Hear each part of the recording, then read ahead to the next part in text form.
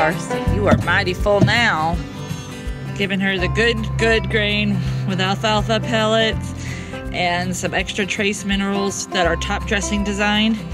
And she is loving it. And I'm gonna milk her out so she doesn't get mastitis, but we don't wanna pressure her too much because she seems like she needs to recover more. So we're just gonna do what we need to, and whatever we get, we'll go to the babies.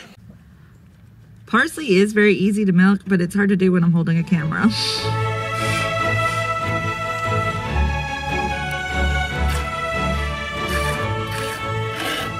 Now, some of you may be wondering why we pulled her babies. So let me explain a little bit of backstory about Parsley in here. She was born on our farm, and we sent her to a pet home so that she could be a family milker, because she did have a spur on one of her teats. Once she kidded, that spur was not showing to be a problem for milking. So she has been fine and easy to milk, but she hasn't had the best of luck with her babies. And after her last litter, we call them, because she has triplets most of the time, I think every time, no? So after she lost her last babies, she came back to our farm, and she was in milk, and we were milking her, and she ended up adopting a couple of other babies in our herd just because she wanted to. And that was really sweet of her. And I thought, you know what? She's looking good. It was fall, it was breeding time. And I said, you know what? We're going to breed her. And we did. And that is what gave us these beautiful triplets that we have now. What happened between fall and now is that she got parasites. We had been successful all fall and winter with not having any parasite outbreaks in the herd. And just when it started warming up and spring hit, she was the first one that started showing symptoms of parasites. She was losing weight and she became anemic. So we ended up treating her with the chemical dewormer because the herbs weren't helping. And now she is bouncing back wonderfully. We are treating her anemia with red cell and vitamin B and apple cider vinegar and lots of really good food. Food and minerals are very helpful for this condition. So I was very nervous when I realized she had kids, because we weren't sure if she was pregnant or not because she didn't look pregnant. It wasn't until she started to develop an udder that I was like, oh no, she is bred. I actually was disappointed then because I was worried how her body was going to handle the rest of the pregnancy and kidding and nursing babies. So I had a good idea that I was going to need to pull these babies anyway. And on the night that they were born, it was the coldest night that we've had almost. It went down in the 20s and it was high wind, and they did good. She got colostrum in them the first day and through the night. I don't think they nursed much after that during the night when I wasn't there checking on them. I did check on them at midnight, and then I didn't check on them again until the morning. When I checked on them again in the morning, they were weak and cold. And I do suspect that they might have been a few days premature. Not very premature, but just enough that they were having a little bit harder time regulating their temperature. So it was either hypothermia type symptoms being caused by malnutrition because they didn't get enough to drink in the first 24 hours, or because of them being slightly early. I'm not sure which, but either way, I knew in my heart that they needed to come inside, warm up, and get full bellies. And that's what we did, and they bounced back very well. They are doing super duper duper well on the bottle, and we are giving them all the milk we get from her.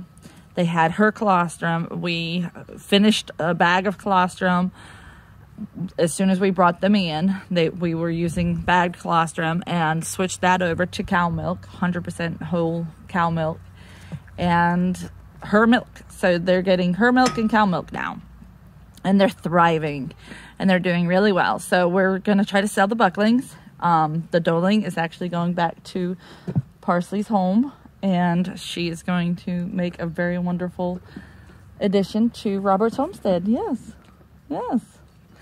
So we are very excited that she seems like she is doing fantastic, to the point where we may even introduce her babies back to her and see how they do, see how she does. Because more importantly, babies can be bottle fed. That I don't ever want to have bottle babies. I want to dam raise my babies as often as I can. But if it means that the health of my dam is in danger, then I'm going to do everything I can to make sure that my girl is healthy and strong. Yes, I'm going to make sure you're healthy and strong. Another thing that happened is when she kidded, at first her milk came in and she had colostrum and the babies were drinking it. By morning, she had congested udder.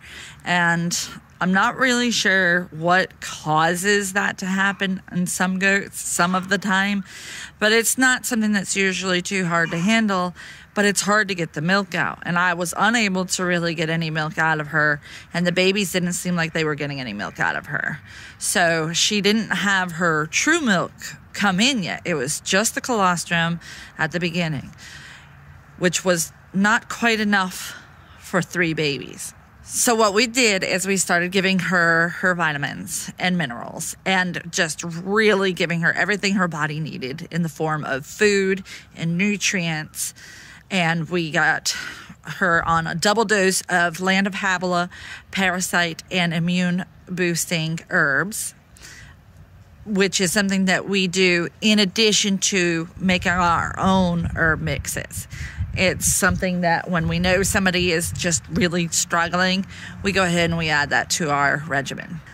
So we gave her that. We given her vitamin B complex, all of the good stuff. She got extra grain with alfalfa pellets in it to help boost her calcium intake.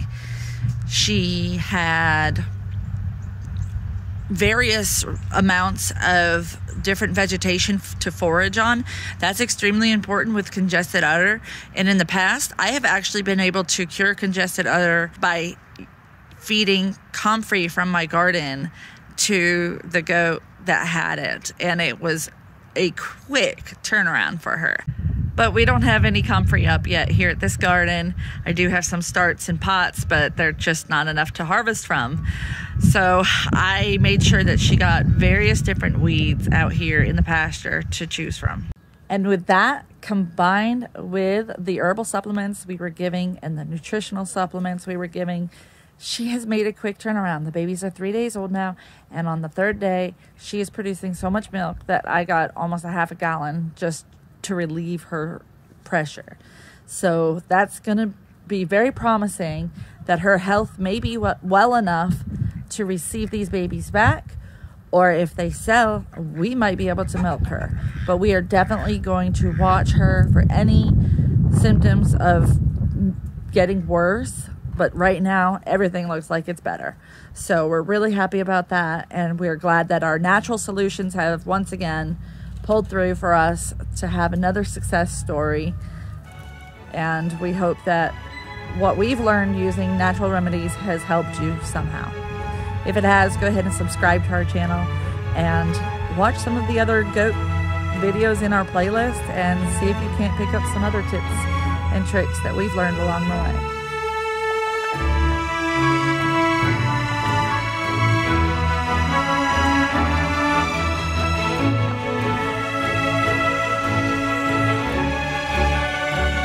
So I've got the heat lamp off and making sure that they're well adjusted to the 66 degrees that it is in the house before I take them outside. I just want to make sure that they don't get the shivers. I think we're past the point of them being in high risk of getting chilled again, because it's been a couple of days since that happened. So I think we're probably safe, but I want to make sure and wean them off that heat lamp, get them so that they'll be able to go outside soon. Either way, whether they're with mom or with the lambs, they'll be okay.